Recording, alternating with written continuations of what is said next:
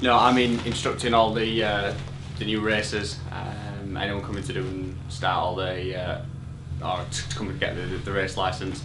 They sit and do the classroom version the night before, and then I'm starting on track with them and a few others, just making sure they're alright, that they can start, stop, and they're not a danger to us or themselves.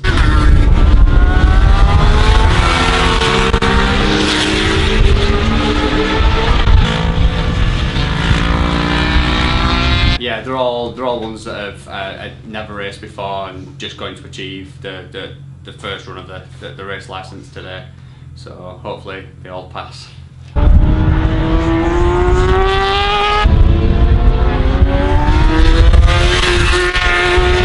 I did it 4 years ago. So I just did the classroom side of it, and then off I went into round one.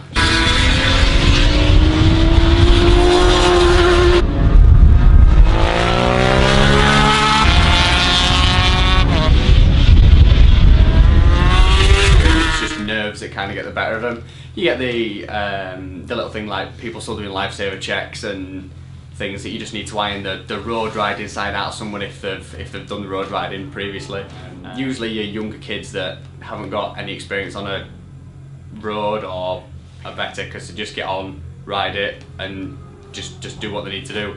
Whereas if someone's done something else, they tend to try and mix the two, like turning into turn one and quick blind spot check. So you just little things like that. And I've seen a guy say sticking his toes right now. I'm wondering about that too, so he doesn't lose his toes.